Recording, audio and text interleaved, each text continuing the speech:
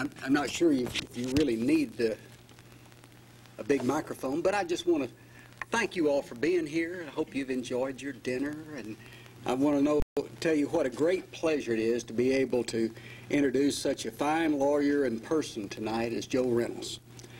His remarks are on a topic that he understands well on courage, as he has observed it both in the battlefield and the courtroom. Now, first, just some background facts about Joe Reynolds. Born November 21st, 1921 in Commerce, Texas. Grew up in Waco, Texas. One of his close friends was Aubrey Stokes. Went through college and high school together. He attended Baylor University for both his undergraduate work and law school. The nature of his practice has been primarily commercial litigation, personal injury law, primarily on the plaintiff's side, mediations. He has been, he's tried over 200 jury cases in different Texas courts, both state and federal, argued cases in the 5th and the 11th Circuits and the United States Supreme Court. Joe Reynolds has performed magnificent service to both the bench and the bar. He's been assisted many state and federal district judges by serving as a court-appointed mediator in complex cases. He has assisted with or caused the settlement of multi-party cases involving from 200 to 2,000 plaintiffs.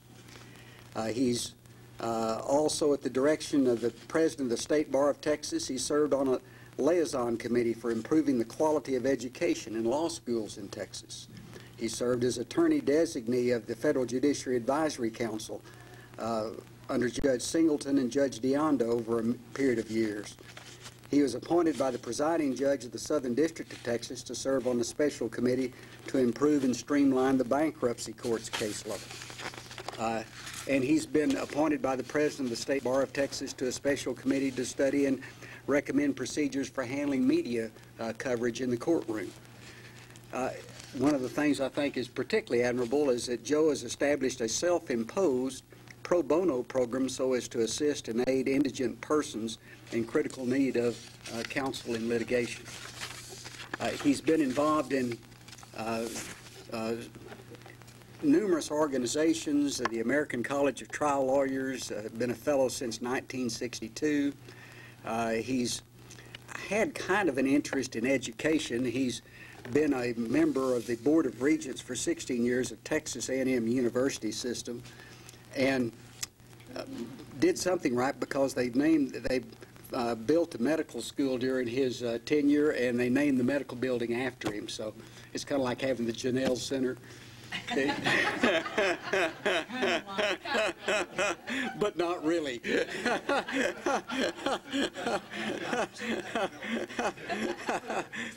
He's also been on the Special Task Force on Improvement, Chairman Board of Visitors for Texas Southern University, and a trustee from 1982 until the present with Houston Baptist University.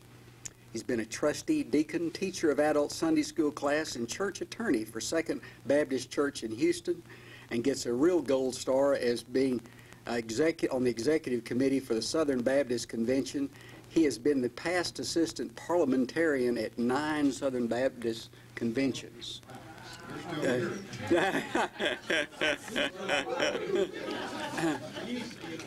Now, here's something that Guy Chosin will certainly enjoy.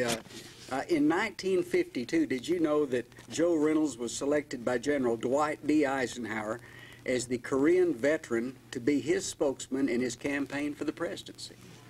Mr. Reynolds appeared on nationwide television the night before the day of the election, making a 30-minute broadcast. Mr. Reynolds was also a spokesman for General Eisenhower on many other radio and television programs. I think that's extremely unique.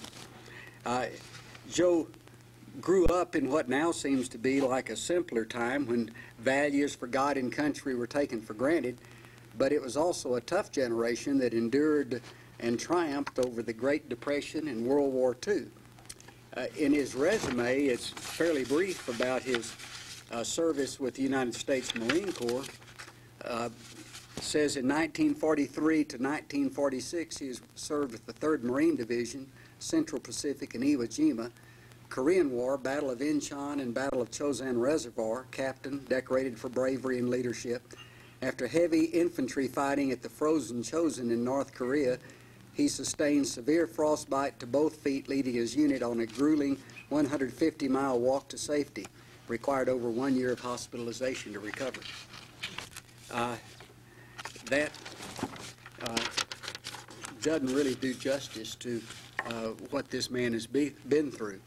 In talking with Joe earlier, he told me that he joined the United States Marine Corps on August the 7th, 1942, which coincidentally was the day that the Marines counterattacked at Guadalcanal. And that began the great American counterattack against Japan that didn't stop until they reached Tokyo. He was called to active duty on June 1st, 1943, and went to Quantico, Virginia, where he graduated as a 2nd lieutenant in early 1944, and then joined the 3rd Marine Division as an artillery officer. In succession, he then participated in the battles for Kwajalein, Guam, and then Iwo Jima. On Iwo Jima, Joe served as a forward artillery observer assigned to Able Company 9th Marines. If you'll bear with me, I'd just like to give you kind of a fill-in behind the scenes or set the stage for what I hope Joe will talk about, because he will tell us where he was when the flag went up over Mount Suribachi. But Time Life writes that the Marines captured Iwo Jima to give the B-29s based in the Marianas both fighter cover and a midway emergency field for damaged bombers. It was known as Labyrinthine Iwo. It had so many caves that had been enlarged and hardened by the Japanese that it was supposed to be the toughest nut in the Pacific. Only a frontal assault could be made, said the Navy Secretary James Forrestal, who went along with the Navy armada that carried the Marines to the invasion. He stayed in the ships and even went on shore, but he participated throughout the battle. He said, which left very little choice except to take it by force of arms, by character, and by courage. Selected for the task were the 3rd, 4th, and 5th Marine Divisions. D-Day fell on February 19, 1945. The first waves got ashore all right, but the 22,817 dug-in defenders soon opened up with artillery and mortars, including the 320 millimeter variety. The battle lasted for 26 days, cost 5,563 dead and 17,343 wounded. You know, constantly the news is talking about casualties in Iraq, and we all, that's a tragedy and everybody hates to hear it, but the scope of the fighting that went on in World War II is just staggering. Casualties, including replacements, exceeded 100% in several infantry battalions and reached at least 50% in all others. 2,400 B-29s made emergency landings on Iwo Jima after it was captured, saving some 26,000 flyers. Then, when the war was over, and Joe was wounded on Iwo Jima, and after recuperating on Guam, he wasn't exactly discharged. He told me that you couldn't get discharged from the Marine Corps. What they did was you went on some kind of a list of inactive duty, but there's no way to get out of yours. You're always going to be in the Marine Corps. So he went about starting his practice of law. He was one of the founding members of the Bracewell Patterson firm in Houston, and was turning into a trial lawyer. In fact, this was 1950. He had a young baby. Is married. He has just finished trial in one case. Is preparing for trial in another 2 weeks. And they began to hear some news on the radio about North Koreans crossing the border into South Korea.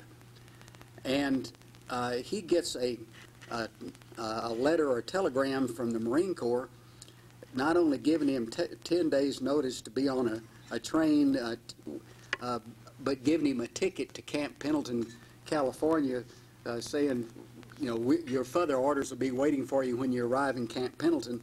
when he arrived in Camp Pendleton, they put him on a ship, and in 3 weeks he was assaulting it in Incheon, which was just incredible. I mean, just take people out of just nowhere off the street and put them into a troop ship. They trained on board ship. They fired their weapons off the fantails, the rear of the ships, to get their skills up to snuff, and then they threw them all ashore when they arrived, and by God, they won. At Incheon, he was running a fire direction center for a battery, which Rob has done before.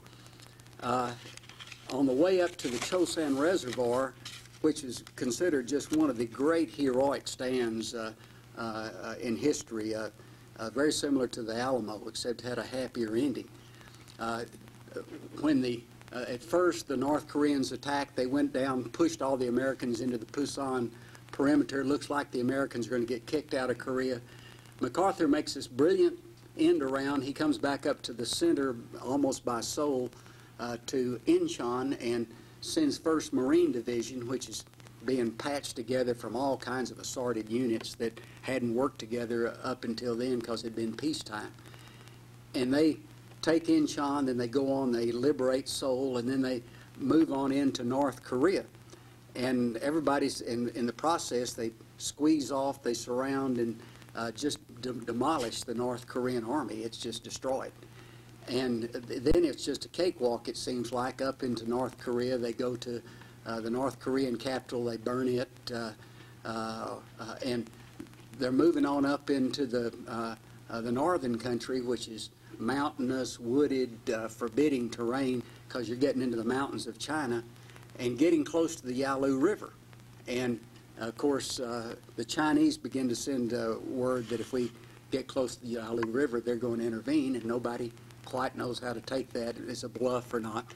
And MacArthur is ready to just keep going and is pushing the Army, the units, to get to the Yalu as fast as possible. The Marine units are spread along a long road, but the general commanding them is determined to keep the units within supporting distance of each other, the different regiments. And so they're still a tactical group when the Chinese flood into the area. They've been assembling in ravines and mountain valleys that where we were beginning to pick up prisoners, and understood that something was going on, but nobody knew what really was about to happen. And then it did. And they overran the Army units and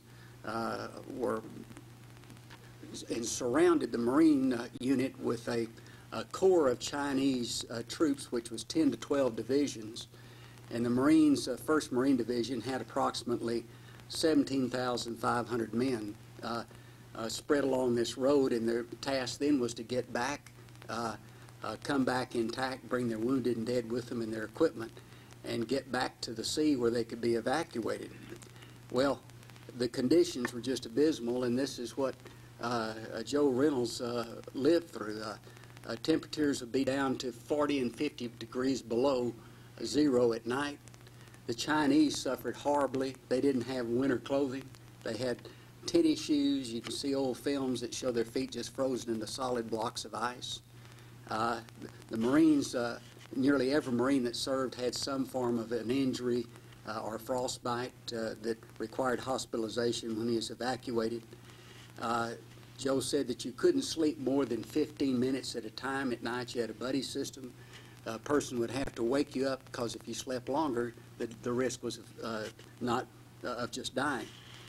So what happened was they had to fight their way back down this narrow, precipitous mountain road covered with ice, 75 miles.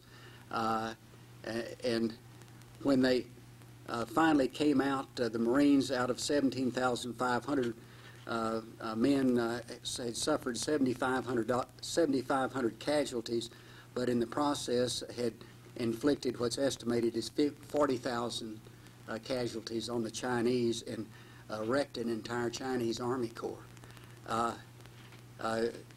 So, Joe, when asking you if you'd be kind enough to come and talk to us about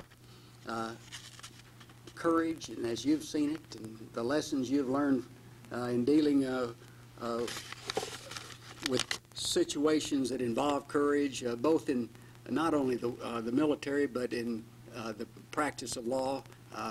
I'm certainly honored that you would accept our invitation and be here tonight, and look forward to hearing your talk.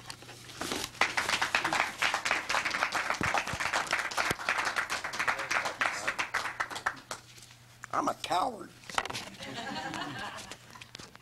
I want to tell you a story. First of all, I want to say how thrilled I am to be here, and it is a wonderful honor for me to be with you. And I know some of you for a long time, and I've heard of others for many years, and it's a real pleasure for me to be here with my law partner, Ed Jamail. About 2 years ago, in fact, 2 years ago this month, a friend of mine in Houston by the name of Archie Dunham.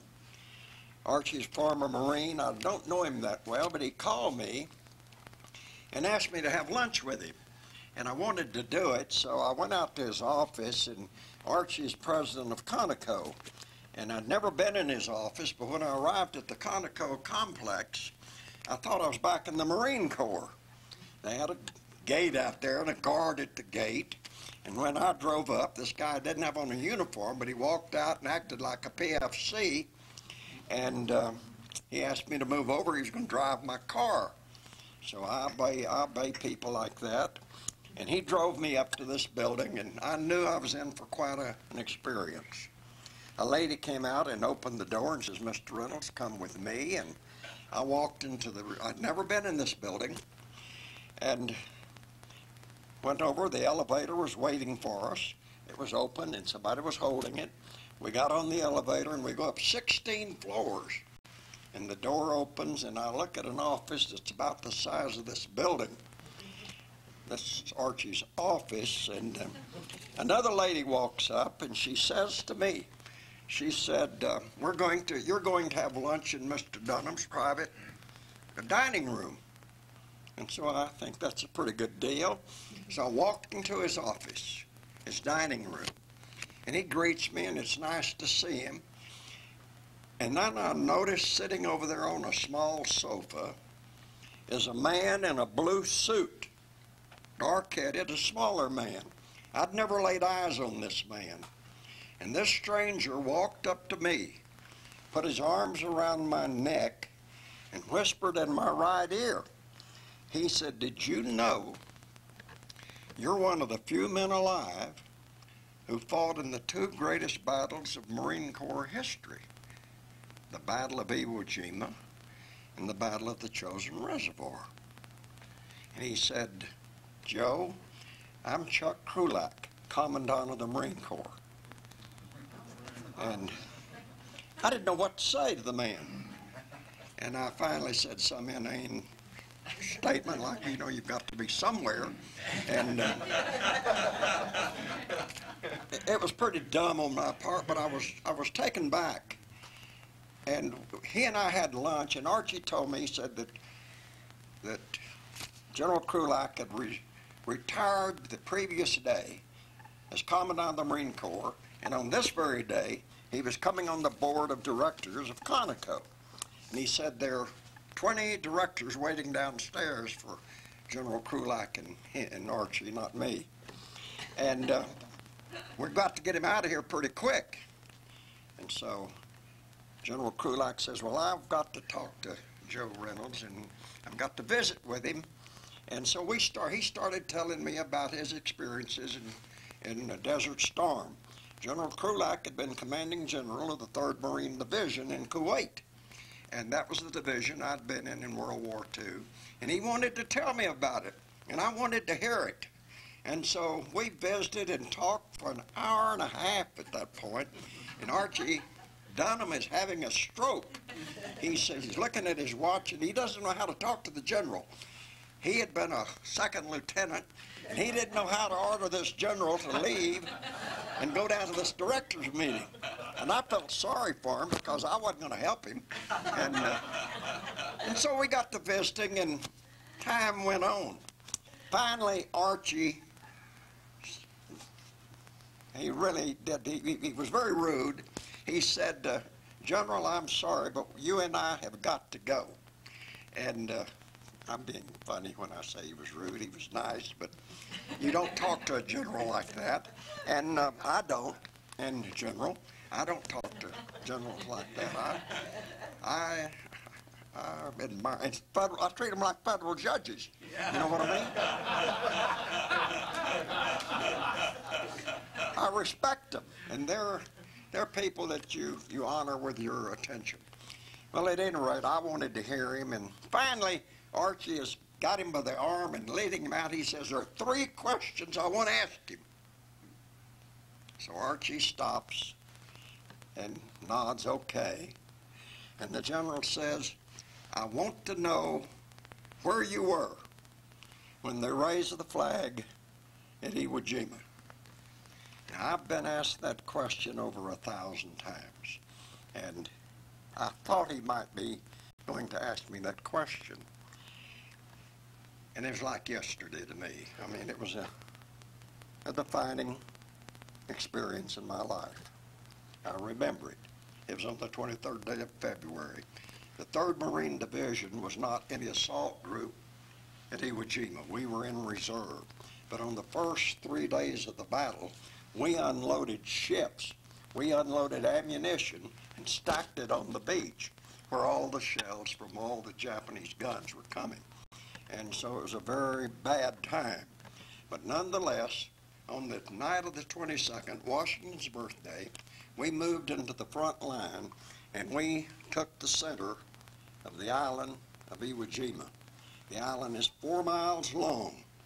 It's about a mile wide, and at the southern end is this Mount Suribachi, which rises up to a height of about 600 feet. I thought it was the easiest place to fight on the island. And on the morning of the 23rd, about 11 o'clock, it rained the night before badly, and I was lying in a crater filled with mud, and we were fixing to attack a Japanese position 300 yards ahead, and my job as a forward observer was to call down smoke shots, artillery, in order to mask our attempt to take the rest of that airstrip. And somewhere around 11 o'clock in the morning, just before we jumped off, this Corporal Tyler, who was lying in the mud next to me, turned to me and he said, Lieutenant, look back at Suribachi. And I turned my head and I looked back about 300 yards to my rear, and I saw this platoon being led by a guy named, can't remember his name, but he's from Abilene, Texas. And they were going up the side of that mountain. And I watched them. I was fascinated. I was actually frozen watching that platoon go up the side of Mount Suribachi. And when they got to the top, all of us are watching by this time, and we saw them unfurl the Star-Spangled Banner and plant it on the top of that mountain. And as I said, that is one of the defining moments of my life. And the crater next to us, where my company commander was, they gave out something sounded like an Aggie yell. In the crater to my right, they started whistling. Well, this Corporal Tyler and I started crying. But at that moment, I knew that we were going to win not only the Battle of Iwo Jima, but we were going to win the war. The only question I had was how expensive and what is it going to cost us to do it? And about 3 weeks later, I got my answer to the question.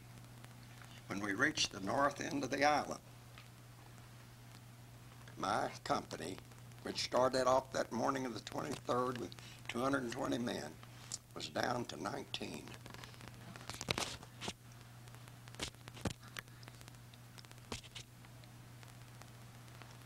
I'm supposed to talk about lawsuits. I'm supposed to tell you a little bit about my legal career and how my life as a Marine impacted my life as a lawyer. I told Les that About a year ago, I was speaking to the graduating classes of one of the high schools in Houston, Memorial High School in the Spring Branch School District, wonderful school. And at that graduation exercise, I told that group of graduates that if I had 1,000 lives to live, I'd be a lawyer in every one of them. And I'd live in Houston, Texas. Because that's the place to be a lawyer. Has been for me. I've been at the right place at the right time. And to see my former friend and associate, Guy Chose here, has made this all come alive, and I really appreciate your being here, my dear Fred. He started out with me. He didn't like me.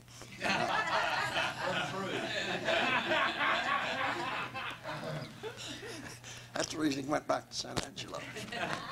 But at any rate, I have tried to think what about my Marine experiences impacted my legal career. And I'm going to tell you one incident. I don't remember the year. Ed probably recalls it. But it was when Judge Tom Phillips had just become a state district judge. He's now, we understand he's going to retire soon as Chief Justice of the Supreme Court of Texas. Well, he was a brand new judge. And I had a case in his court I was defending, and it was a suit by Taylor Hicks from Andrews and Kurth was on the other side of the case. And he represented a Japanese company called Teikatita. And I represented a guy named Tony Sanchez, who just ran for governor recently, his company called Sanchez O'Brien. And we went into this lawsuit. It was before the judge, one of the first ones Tom Phillips ever tried. And in the course of this trial, my Marine Corps experience came out, and it impacted this trial. And that's what you wanted me to talk about, Les and Don. In the course of the trial, I made a Freudian slip, and I referred to the plaintiff, instead of by their real name, I called them Teikashita. And nobody laughed. And it sort of slipped out. And I liked the sound of it. So I did this a couple of times, and finally Taylor, he gets up and he says, Your Honor, he said, Mr. Reynolds knows what he's doing. He's making fun of my client, and this is the worst thing he could do. And he said, I resent it, and I know you do, and I want you to order him to quit. And Judge Phillips says, Well, Taylor, are you familiar with Mr. Reynolds' military record? No, sir, I'm not. He said, Well, I am. And if he wants to refer to your client as Teikashita, I'm going to let him.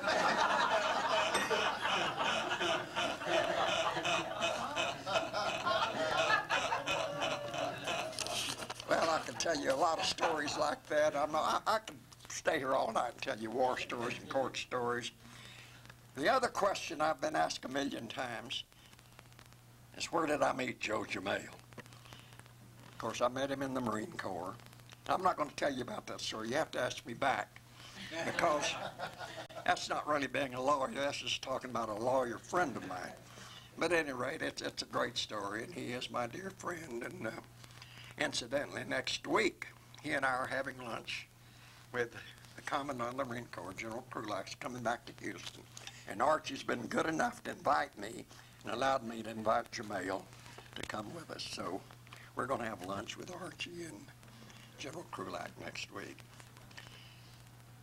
Let me tell you how my Marine Corps experience impacted me as a lawyer. First thing that I learned in the Marine Corps was discipline. When I went to Paris Island, checked into the Quonset hut where I'm going to live, and I had a couple of guys from San Angelo there with me. One was named Billy Van. I don't know whether any of you know him. Some of you do. And I know Don knows him. And the other one was named Max Snodgrass, who was with the school system, I think. And these two guys were in the same platoon that I was in at boot camp. But nonetheless, we had a fabulous time in boot camp, and I learned that discipline was the thing that produced a winner. The second thing I learned in the Marine Corps, I was going to tell you about, over my Quonset hut, there were some words that somebody had written, and it said this, and I've never forgotten it. It said, the man that knows how will always have a job, and the man who knows why will always be his boss. Now, I don't know where the Marine Corps got that. Don't know whether it was a Marine Corps original or not. All I know is on my Quonset hut, that sign was there, and that sign is impacted in my brain. And I believe it. I mean, it's like something I've lived with for over 50 years. Discipline is important to be a lawyer. The second thing that is important as a lawyer that I learned from the Marine Corps is sincerity. And that is when you deal with men who are putting their lives on the line. Sincerity is the only way to deal with anybody. It has to be right, it has to be honest, and it has to be fair. And it has to be like it is. And that's, how do you ask a man to do something, give his life? How do you ask him to get up out of a foxhole and charge a target 200 yards to his front when bullets are flying at him? You do it, you ask him to do it, and he does it because you're doing it. And you have to ask him sincerely, and you have to bid. You don't try to threaten him. You say, hey, we're all going. We're in this thing together, and it's teamwork. And the third thing, the most important thing of all, I learned it in the Marine Corps, and I learned it at my mother's knee, and that's integrity. There is no substitute for integrity. And every time you find a great lawyer, and Judge, I know you know this, and I know all of you know this, you find a person with integrity. And that is the key to success in anything that you do. Do I quit now? No.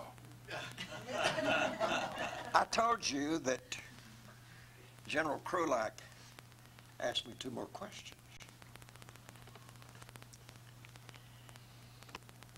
Archie Dunham, by this time, he's biting his fingernails. He's got his board down there that are being stood up. And the general asked me this question, very personal. He said, tell me about the poem. I said, what? He said, I want to know about the poem. I said, General, are you a friend of Bill Barber's? He said, yeah, I am. I said, did Bill tell you about this? He said, yeah, he did. Bill Barber was a company commander, head Fox Company 7th Marines in Korea.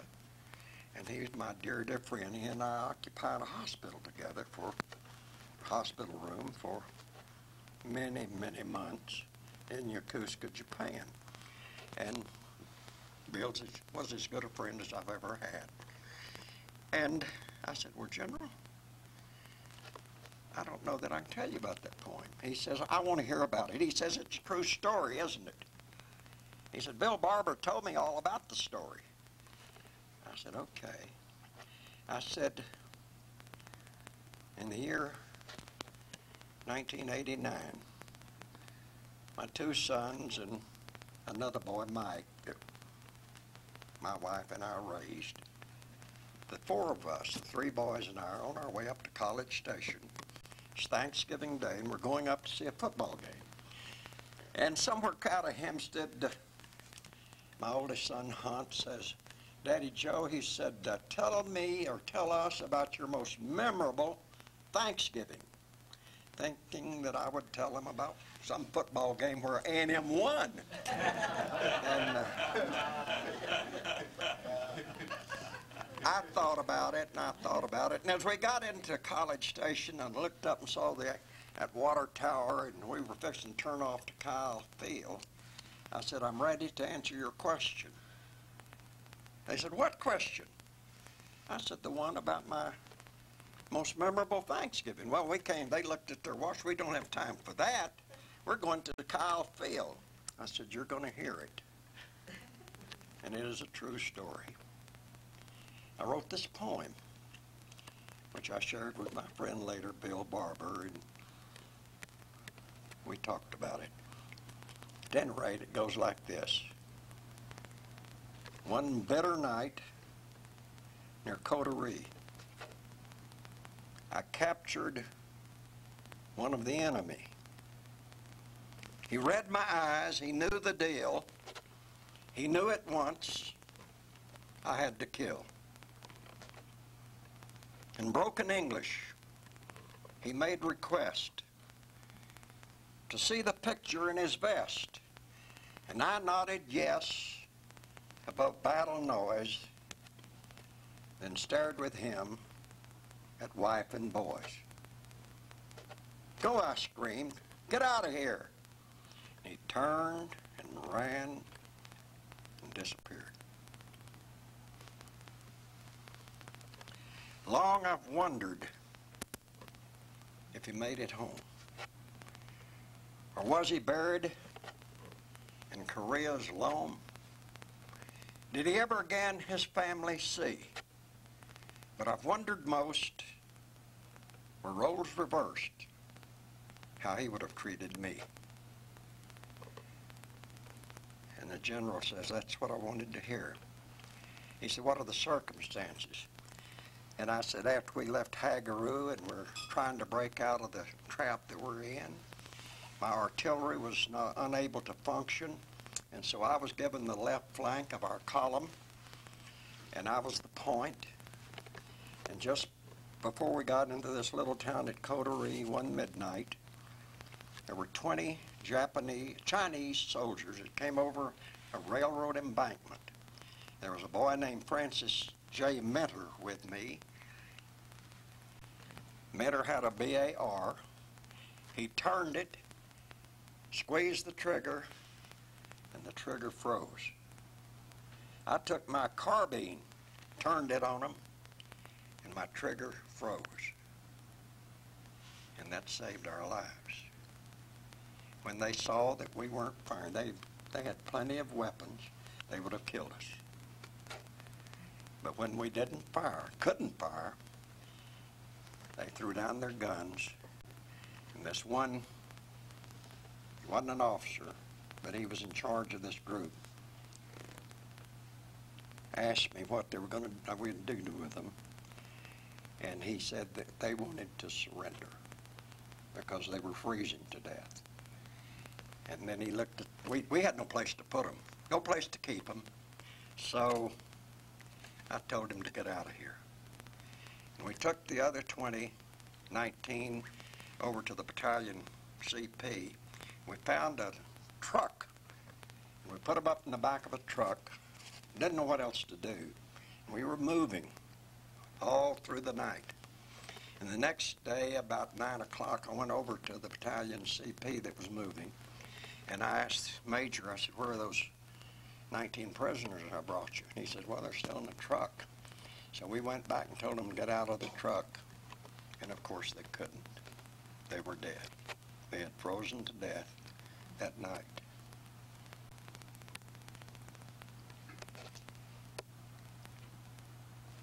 He asked me another question, but this time Archie is having a fit. Archie is very frustrated. And the general asked me this question. Do you know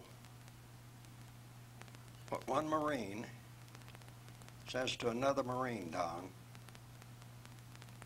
just before he goes ashore and makes an amphibious landing on the beach?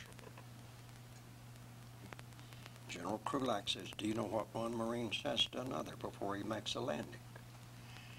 I said, yes, sir, I know. He said, ask me, or tell me. And I said, General, I'll see you on the beach. And he took my hand. He says, I want to tell you something, Joe. He said, you'll probably be on that beach before I get there. But one day, someday in the future, I'll see you on the beach. God bless you.